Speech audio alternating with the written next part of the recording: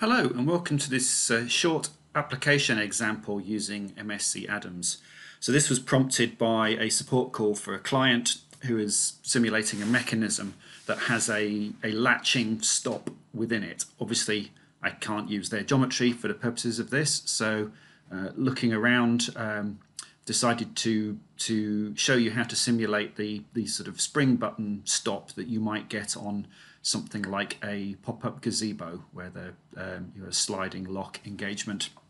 So section view, just to be clear, we have a spring button here that sits recessed within a hole, or sits proud of a hole, and we have the collar that slides along the tube. When this slider gets to the point of engaging with this button, pushes the button in till it pops over this lip, and then it sits within the recess, and the collar can no longer slide or rotate about the pole. Now, this could be done with 3D contact. Adams has supported 3D contact between parasolid bodies for a great number of releases. However, that adds a lot of additional CPU overhead. You get a lot of chatter, you get a lot of bounce, you get a lot of noise in your analysis.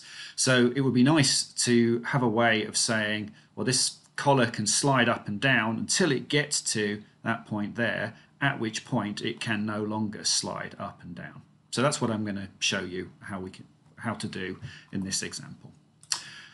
So I'm going to show on this very, very simplified set of geometry. We've only got two bodies. I've got a sphere and I've got a pole, and I've got an impulse force that basically ramps from an 80 Newton down to 0 newtons over the first 0.2 of a second. So it's as if this is spring loaded and we've released it and it's being pushed along the pole. And what I want to do is actually stop it at 300 mil. So if I run this without any additions to the model, you can see it just carries on going. So I've got a couple of measures. One is the displacement of the ball. So you can see it just carries on to something like minus 900 millimeters in that direction. But you can also see the ball velocity as the spring effectively unloads and pushes it. It gets to the point where it's reached the maximum extension, and therefore there's no longer any force applied, and the velocity levels off at 0. So I want to be able to make some modifications to this model so that as the ball gets to travels minus 300 millimeters, it stops dead as if it's latched. And we do that using the sensor capability in Adams. So I've made a few changes to the model. So I've created a marker at the point where I want the ball to stop, and I've created another joint. So I'm going to go basically switch joints, and you will see why in a minute. So I have this joint here that basically is a cylindrical joint, so the ball is free to slide down the pole and spin around the pole. And then I've got a duplicate, and both of these relate the pole to the ball. So that's what I've added. The slider is the top one, the lock is the bottom one.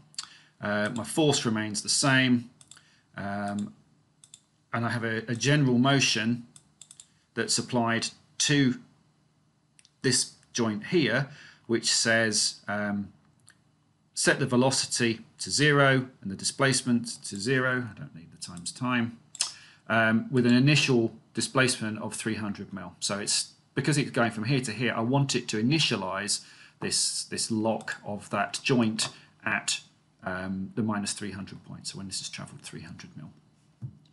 So I can create a sensor under design exploration. So I'll just show you the one I've made here. So this sensor is monitoring my measure, which is the displacement of the ball, and it triggers when the displacement of the ball is less than or equal to minus 300 millimeters. So there's an error tolerance, you can tighten or loosen that. And once that triggers, you set an action. So the way this works is we're going to run an Adams solver script. And what we do is once this sensor is triggered, so once the ball travels minus 300 units, it terminates the current step in the solver script and then continues to the next step in the solver script. So that's all I do. I've got my measure of ball displacement, I've got my triggering logic, and I've told it what to do once it triggers. So now what I need is a simulation script. So I have an Adams solver simulation script, which I would create here. And the nice thing is it's kind of wizard driven. So once I've got my Adams solver commands, I can build my events under this menu. So I'll just run you through the steps I've got in here. So after the initial output was set up, what I'm doing is I am deactivating the motion. So this was the motion that freezes the slider, or that freezes the lock. So there are two components. So if I show you how that is done, so I'd go down to deactivate, and it brings up this menu here. So if I double click in that, it shows me the motions, and then it shows me that there's motion T3 and motion R3. So I just pick those two, hit OK, and that would insert that. So it's picking up on the Adams IDs, which is what's needed, but via the Adams view menu. So I deactivate the motion. I also deactivate this joint. So I don't want them taking part until the ball has reached that point. So my next stage in the script, after it's deactivated the motion, deactivated the joint, is I'm going to set up the simulation. So I'm running a dynamic simulation with an end time of ½ a second and 500 steps to go through that.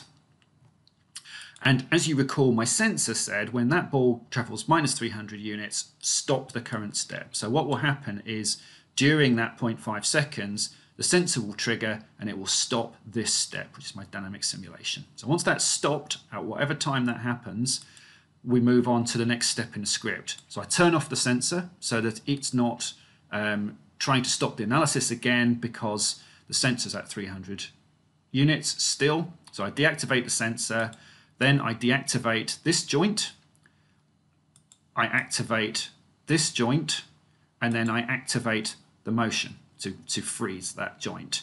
And then I resume my simulation, my dynamic simulation, with an endpoint of ½ a second. So it's going to go through, it's going to start running. When the sensor's triggered, it's going to stop running, it's going to turn off the sensor, it's going to swap the joints, and it's going to freeze the new joint, and then it's going to continue to the end of the 0.5 seconds. So if I now run this simulation, see the ball starts to fall. Just close that, so it's hiding what's going on. And when it gets to -300 mils displacement to the ball, you can see that the measure stops, and the velocity of the ball, which had got to its maximum velocity, hits that trigger point and it goes down to 0. So I can just pull up the animation control so we can run through that again. So it gets to -300 and the ball stops. And we now have a joint at the location where it stopped, so we're transferring forces, etc., exactly how we want to. So it's as easy as that. If you have any questions, you want to talk about this some more, you want to talk about Adams in general, please don't hesitate to get in touch. There'll be contact information at the end of the video. Thanks very much.